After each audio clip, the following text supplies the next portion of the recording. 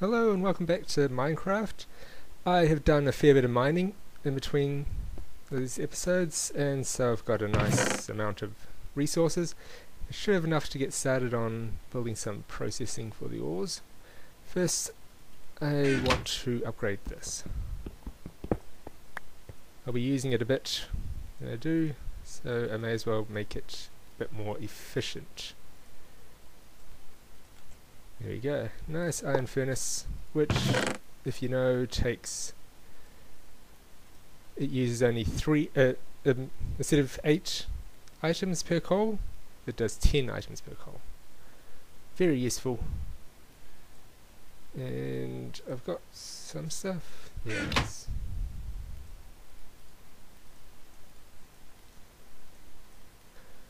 Right, so also what I want to make is upgrade to my crafting table here. So I need a chest and something else, so I'll be right back when I get there. Right, so I got what I needed, and I need another crafting table. Let's go there, there. Need some wood and some stone, smooth stone. Gets you the project table, which is very useful. There we go. Now I can easily make recipes and all that cool stuff. Now I just need to smelt up some more metals, and let me just do that. I also expand a bit of room so I can have some space to put down my machines once I make them.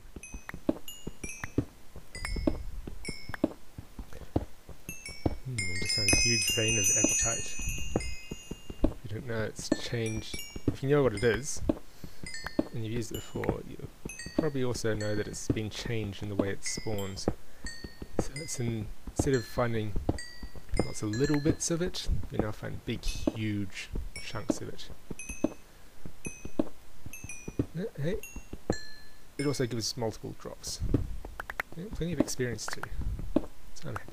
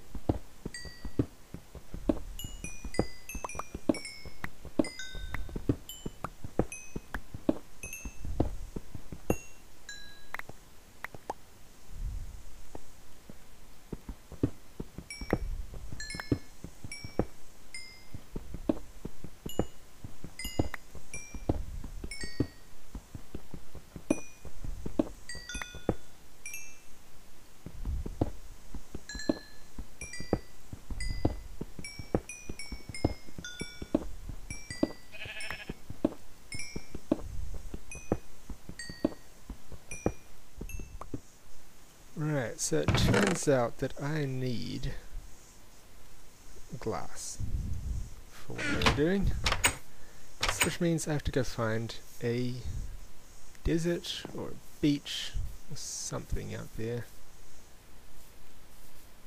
Anything. Yeah, it's cracked sand. Can I use cracked sand? Cracked sand can be used to do what?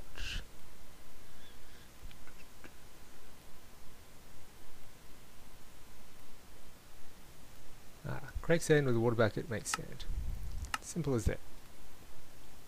And just have any water. I should make an infinite water source at home, which means I need to go find some water as well. Which means I need buckets. There. So many things that are needed. Right. Actually do have buckets. I actually have 2 buckets. How handy.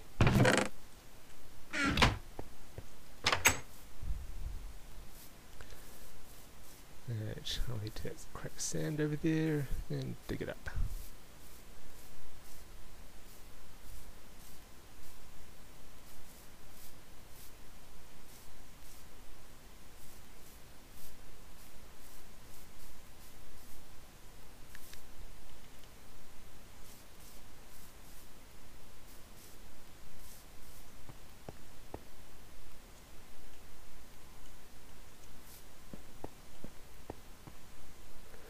Actually, some little pools over this way, which I can use. Oh, with some chickens. I'll take your eggs. They're useful. Some coal, always useful as well. Alright, and a bit of a missing chunk. Get that lot and feed the beasts I found. Not much you can do about it other than just restarting. Restarting your game, that is. I mean, they're not permanent. That's a little annoyance. It's okay though, because I don't actually have to go that way. Right, I will still get some water, because I may need that in the future.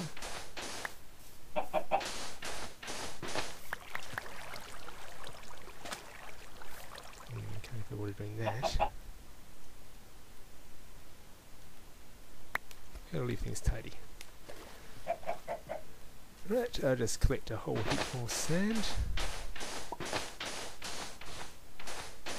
Cook it up at home, and then we can get started on actually making some machines.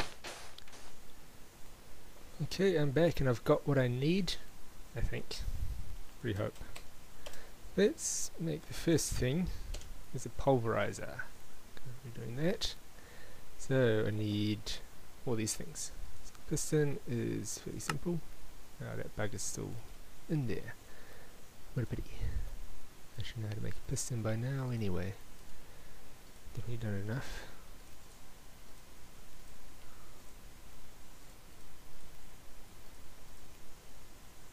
It is wood on the top.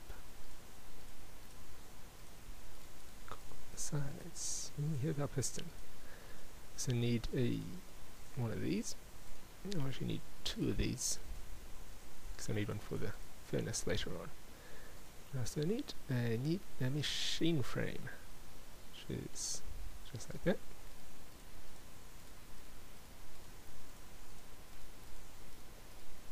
Again, I need 2 of these. And I need to get some flint. I've got just enough. Excellent. Flint and copper. Coil, machine frame, and your piston. It's the pulverizer. To go with the pulverizer, I need a powered furnace, which requires bricks. I think I'll just set up my pulverizer for now. Go out and get some bricks in between episodes. So, yeah. that'll be a good thing to start with. So that means I will need something to power my pulverizer. I'm just going to go simple, and I got lots of options. Simple, and just go with a Stirling engine. It's the easiest setup. I know they're not terribly efficient, especially compared to other ones, but they do the job. So I just need some of those, and those. Should have made a second piston.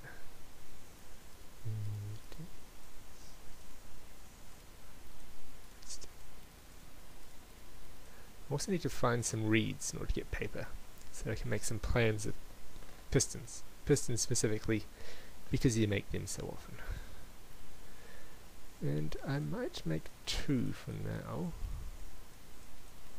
Probably only need 1. I'm not sure. Right, so I need 6. So 2, 3, 4.